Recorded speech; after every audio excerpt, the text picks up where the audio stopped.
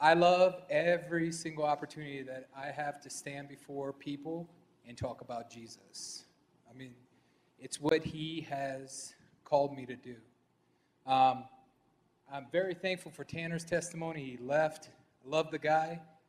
Um, my testimony of how I came to Christ is a lot like his, except it took me a lot longer to come to know Jesus. Matter of fact, I was 32 years old. And the irony behind what I'm going to talk about tonight is that before I knew Jesus, the only thing I would stand for was to get up out of a bar stool and go to another bar. But thankfully, Jesus did something amazing in my life. Um, like I said, 32 years old, he revealed himself to me through the Word, and he radically changed everything. He spoke to me in my heart, and he told me he had things for me to do. And he called me to ministry.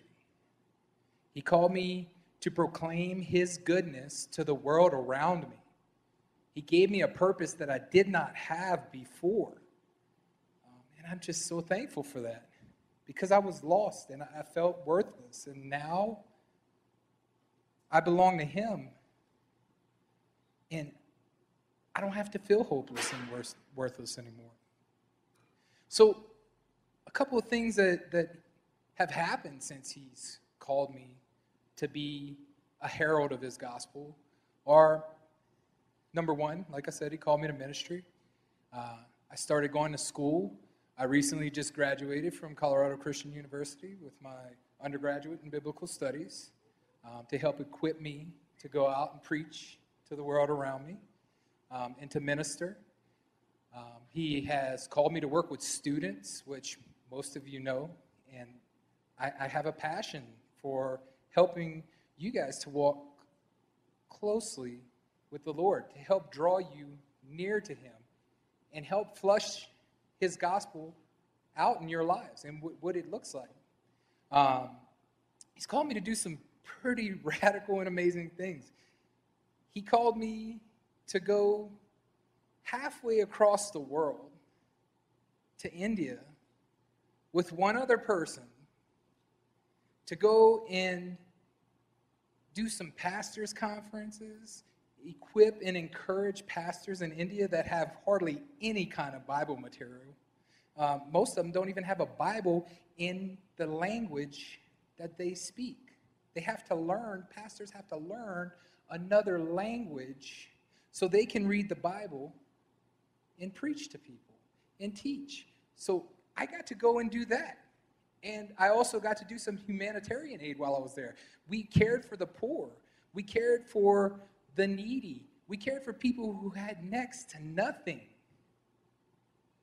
And I also got to evangelize and preach the gospel in a country that you can be put in jail. You could be persecuted and killed by non-believers. And I got to stand there and preach to people that had never heard the word of Jesus Christ. Pretty amazing. I've been blessed to go to Mexico with our church here at Vista Grande and make a stand for Jesus in that way. We got to build houses for people who needed homes. I've got to stand in front of groups of people and teach them about Jesus. All these things are amazing, and they sound like a very bold stand, and they sound like they're probably the most awesome things that I've got to do for Jesus. But they're not. The most awesome thing that I've got to do for Jesus, most people probably would say it's the most insignificant.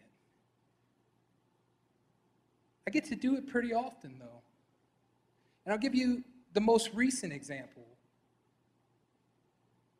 I recently changed jobs about a year and a half ago, working for the same company but doing a different role. And in this role, I got to know this guy named Mike. That's one of my coworkers. Now, I work from home. I get to see Mike maybe 3 times a year, but I talk to him every day. And through the past year and a half, Mike's got to know a lot about me, and I've got to know a lot about Mike. Mike was a former Marine, pretty rough around the edges, pretty lewd, says some pretty lewd comments most of the time, likes to use profanity. He drinks a lot. He was into some occult stuff, like kind of like we were talking about earlier, some magic stuff, like the people of Ephesus, right? And one day, Mike tells me, he says, you know, Blake, I've really tried not to use profanity around you. I'm like, huh, okay. Why is that, Mike? He said, well, I notice, right? You don't use profanity like all the rest of us do. So I kind of felt weird when I would use it around you. And he said, you know, I noticed some different things about you. I noticed that you're not all about going out and getting drunk like the rest of us are. He said, I notice you really care about your family, and the things that are important to you are other people. He said, you know, I feel like I'm important to you. I said, well, you know, Mike, I appreciate you sharing that with me. He said, what is it? Why do you do this? Why do you not use profanity? Why don't you go out drinking? Why do you treat people differently? Why do you respect people and love them? And I got, in that moment, to talk to Mike about Jesus and the difference that Jesus has made in my life. And it was awesome. It was like one of the most amazing conversations.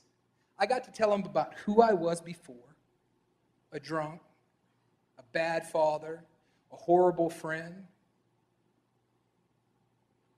And then I got to tell him about how I came to know Jesus and what Jesus has done in my life, and that he's impacted my heart so much that I can't help but be different, that I can't help but to be an imitator of him every day of my life. Mike was pretty blown away about that conversation.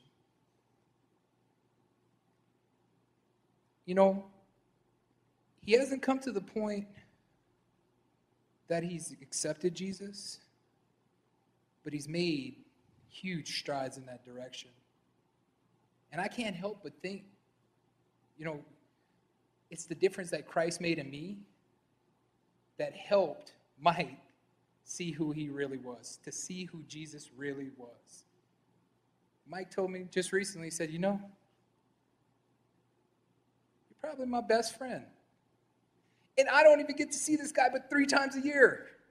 We talk over the phone. We talk on a text, on a instant messenger window. And I'm probably Mike's best friend. But you know what? Mike doesn't have to wonder if I care about him or if I love him. And I'm sure he probably wonders about that with most relationships in his life. So, while it may seem insignificant, it's a huge victory. Mike's getting to hear about Jesus. He's getting to see Jesus just from the impact that Jesus has made on me. And my challenge to you is to think about it this way. Yeah, why you could go maybe preach in front of thousands, right? You could maybe go preach in front of tens of thousands. If you're not impacting their lives and reaching them in their hearts, then, like Paul says, it's just you're a noisy gong, a clangy gong. But if you go out and you find one person and you love that person genuinely and you care about that person genuinely and you want to share Jesus with that person just because you care about them and love them, I guarantee you'll have an impact on their lives.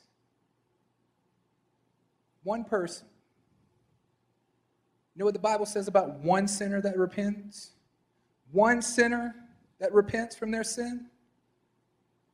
There's more rejoicing in heaven than 99 righteous that enter. My challenge to you is I want you to go, you let Jesus impact your heart, you live his word out in your life, and you care for the people that he's put in your life. That's the challenge. That's your stand. Let's make it happen.